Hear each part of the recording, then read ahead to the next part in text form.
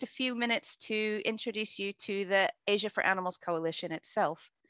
The Asia for Animals Coalition is the largest coalition of animal welfare organizations in Asia, and it consists of 22 core member organizations, and about 300 network member organizations. Membership is really diverse, and it encompasses groups that range from the really big international, globally known groups to some very small, very local grassroots groups, and all of the, not every single organization in the whole network approaches every subject in the same way or has the same stance on every issue. But what is really great about the coalition is that it allows groups that want to work together on specific issues to do so effectively. The coalition acts as a filter point for Asian animal issues, and we help connect organizations who could be working together. We coordinate working groups like this one, for example. And every couple of years, we hold the Asia for Animals Conference, which is how the whole coalition got started. So I wasn't involved at this point, but the very first AFA conference was held in 2001, and it was hosted by the Philippine Animal Welfare Society.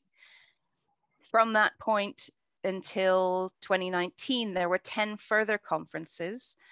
They were held in an array of places: India, China, Borneo. You can see on your screen a variety of other places where those were held. Each one of those was hosted by one of our member organizations. And more recently, this year, for obvious reasons, we held the conference online. And that was about 2-3 months ago. And that was a really nice thing to be able to do. The in-person conferences, there are some very clear advantages to those, but also some really clear advantages to be able to do things like this online, accommodating a lot more people than could necessarily make it in person to such events. So following one of these conferences in 2011, the Asia for Animals Coalition itself was established, and that was in order to kind of keep up the momentum that formed at these conferences. There was a lot of excitement, a lot of momentum, and the coalition exists to sort of keep that going, to maintain the energy, and to allow these groups to work collectively on suitable issues. So some years after that, my colleague Sarah Grant stepped in as the AFA coordinator and carried on developing the coalition. And eventually her work gave birth to a number of working groups like this one, again, the Macaque Coalition. And so I joined in the early 2020, I think it was, just about the time COVID struck us here in the UK. And yeah, we talked about it a lot and had a lot of discussions with a lot of different groups. And the Macaque Coalition was officially launched, I think it was in March of this year. So the Macaque Coalition is the result of the huge volume of macaque-related issues that our member organizations hear about over and over and over again, and that we get contacted about over and over again. And of course, they vary a lot, from the pet trade to culling to conflict, and more recently things like abuse on social media and selfies and that sort of thing. A lot of our network organizations are trying to address some of these issues, but we saw that they were not always working together on them, or they weren't necessarily sharing information or experiences that would be really valuable shared amongst people who have common goals, or organizations who have common goals.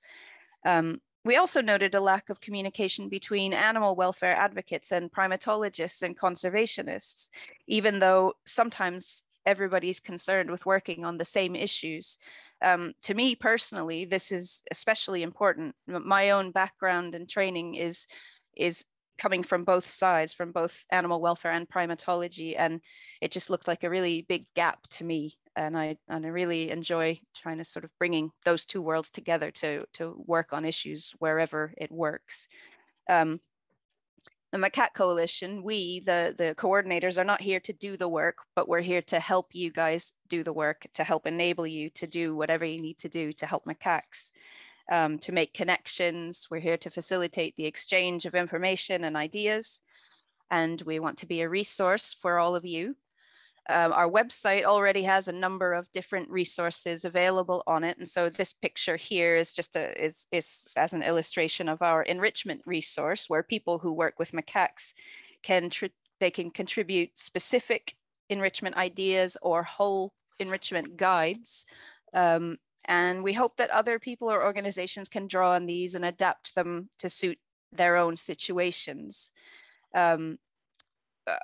My own experience working with primates in different centers is that what seems like just really standard everyday enrichment type of thing one place might not even have been thought of in another place. So even the most basic things, if anybody wants to share, get in touch and I'll tell you how to share your enrichment ideas here. We also have a macaque bibliography. We have a funding page for Macaque Coalition Associates and a lot more. So it's really worth exploring when you get a chance. So this is our first event and we're running it ourselves. I really hope it will go smoothly, but please do forgive us if there are some glitches. We will be asking you for feedback in the weeks following the event, and we'll be really grateful to hear your thoughts on how we can make the next one even better. The next one is slated for December, and we've started planning the speakers and everything for that already. So if you're associated with any organization or project that would like to be part of the AFA Macaque Coalition or the AFA Coalition, we'd be really thrilled to have you. At the same time that we ask for feedback, we'll provide information on joining the coalition and how you can get further involved. Keep your eyes out for that. So thank you very much and enjoy the day. I have finished a little earlier than planned, but I will pass you on now to our first presentation.